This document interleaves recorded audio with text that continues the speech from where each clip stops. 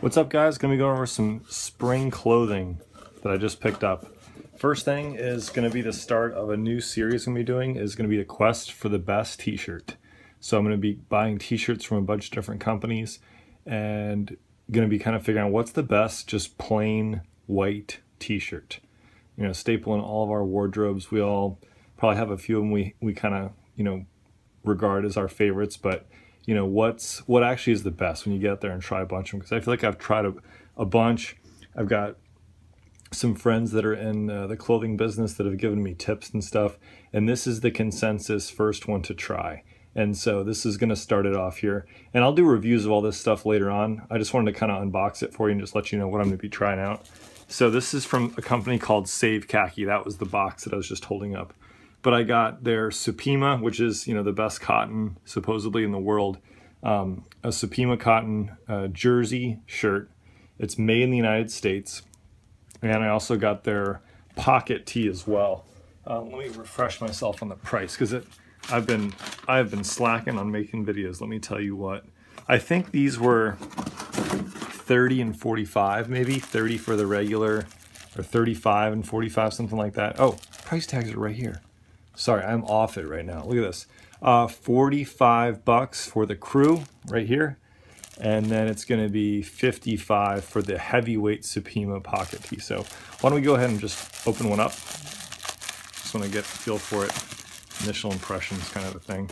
It feels ridiculously soft. It feels like your favorite jersey material bed sheets. So I'm just hoping that the fit is kind of where I'm hoping it to be, because sometimes some of this kind of fashiony stuff gets a little slim for me. Whoa. Almost knocked that over. This is a casual video. So right off the bat, the fit looks like it's going to be a little slim for me, but we'll see when we do the full review. Maybe it's pre-shrunk a little bit, or maybe I have to get an XL. So let's see. On to the next thing. All right, now I did get 3 new pairs of sneakers, so I'm going to be kind of peppering those in through the video. I did a lot of research on, like, I'm not a sneakerhead, but if you were a sneakerhead, what are like the 10 essential shoes you have to get? And I read probably like 10 different articles on this. I didn't see too many videos on the essentials for sneakerheads, but just there's a lot of articles out there. And one of the go-to de facto ones is the Air Max 1. It's the original one. Now this is a reissue of it. Obviously, this is a new one, but this has their Flyknit upper, and then the nice kind of classic big air hole here on the bottom. There's a guy named Tinker Hatfield he was a designer. I don't know if he's still a designer for Nike anymore, but he's the one that invented the exposed air hole for like marketing purposes. I think he drew off some building in France. I forget what it is, but to expose the air hole, and he's the first one to kind of do that for Nike. So these are really, really cool. And I'm really excited to kind of trying these out. And they kind of have that old school sneaker look, but with the kind of higher tech material, this Flyknit material. So I thought that this would be a really cool kind of, you know, I don't know, compromise between old school sneaker, but, you know, modern comforts, modern technologies. All right, next up is a haul of stuff from Bonobos. This is my first time ordering something from Bonobos. My brother likes their stuff. A lot of my buddies like it, but I've never really given it a try. I take that back. Actually, I got a pair of their their shorts on eBay, and they fit really well. So, again, to go along with the quest for the best T-shirt, I'm giving their plain white T-shirt a try. 100% cotton. It's made in Peru, so I'm sure the cotton's really high quality. I love a pocket tee when available, so we'll be kind of doing a review of this one and comparing it to the Save Khaki. I got another pair of their shorts. This is, let's see, they're summer weight. Oh no, these are the chinos I got. So these are just full length pants, but they're summer weight chinos, so they're good for spring, and I just think gray is a good kind of, you know, versatile color. So I'm a size 34 in their stuff, and a 32-inch is my inseam. Next, they had a bunch of dress pants on sale, so it's going to be probably pretty hard to kind of see the material. Let's see if I can open this up. But this has like a little speck to it. It's kind of dressy, but I thought that these would be really cool, like just a plain white button-up and no blazer, just something a little bit different. And then I got, I think it's the same cut, just a different fabric, is another pair of dress pants in like a really kind of old school looking, it's not herringbone, but it's let's see what they call it. Heather brown. Well, that was underwhelming. So heather brown. And these are actually 34 by 36s, so they're way too long for me, but it's only like 10 bucks to get them altered, so that's what we're gonna do. The Dutch sandwich is very economical. And then, yeah, same thing, capstone, let's see, capstone? No, jet setter cotton trouser. So, but same idea. The other ones were wool. This is a cotton trouser, dress pant. I'll do a full review of these when I kind of get a chance to try them out. And then I got, let's see, one more pair of the capstone trousers, just in a herringbone pattern this time. So super excited about these. All right, so the next up is another pair of Nikes, and they're Air Maxes as well. Now this pair I actually have never seen in person before. I just saw them on eBay, and I just thought that they were so cool.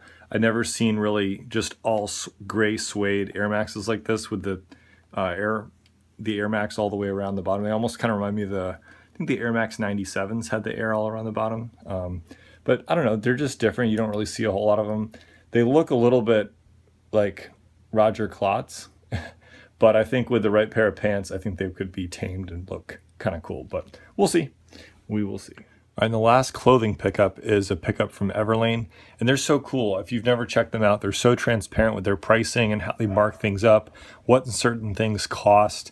And so this little insert here just talks about how the price of cashmere fluctuates, and in this year, or the most recent year, it went down, and so then they in turn lowered their price just to kind of remain so transparent. So sorry, we got the dogs are barking in the background. So I did get one of their cashmere, just a simple cashmere crew neck sweater. Just thought it was like a good staple to have, and oddly enough, I didn't have a gray sweater, so that worked out well. And then I love Oxford shirts, and from what I can tell, I'm going to be a large. I'm a large, and the Gap now fits kind of slim. So, and those Gap right now are my favorite Oxford shirts because they're cheap, they're durable, and they just fit right on the money, especially their short sleeve ones. Normally the short sleeve ones are super nerdy to me, but the Gap short sleeve Oxfords are awesome. But I'm going to give these a try. I've got high hopes. I think they're going to be good. Let's see. And then this is another one. This is just like the blue Oxford, size large. Move. Sorry. And then a white one. Size large. Another thing about radical transparency. And then I got some of their t-shirts.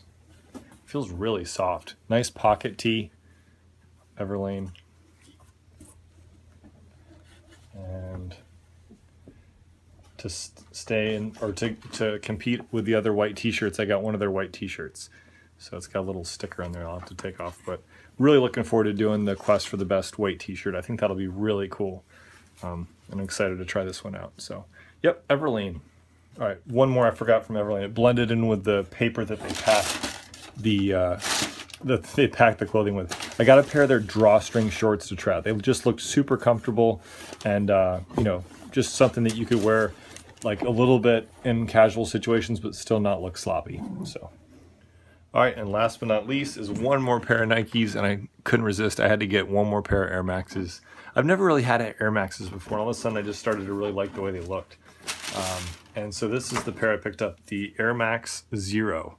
And I saw these at a Nike town in New York City and just fell in love with them. And I tried them on, was almost gonna get them, but I couldn't get anyone to help me. And I know that sounds weird, but literally there was people standing around, and it was just taking like way too long. No one was getting me a size in anything.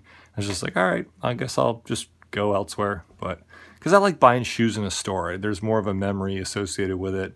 And just sometimes just getting stuff in the mail just gets old, and you don't really have a connection with anything. But you know, after like 20 minutes of waiting, it's just like I want to get back to my vacation in New York. So they're really cool. These are really kind of dark blue. Kind of feel like if James Bond were to wear Air Maxes, this would be the color he wears. So Guys, that is my kind of spring clothing haul. Let me know what you think down below. Thanks for watching.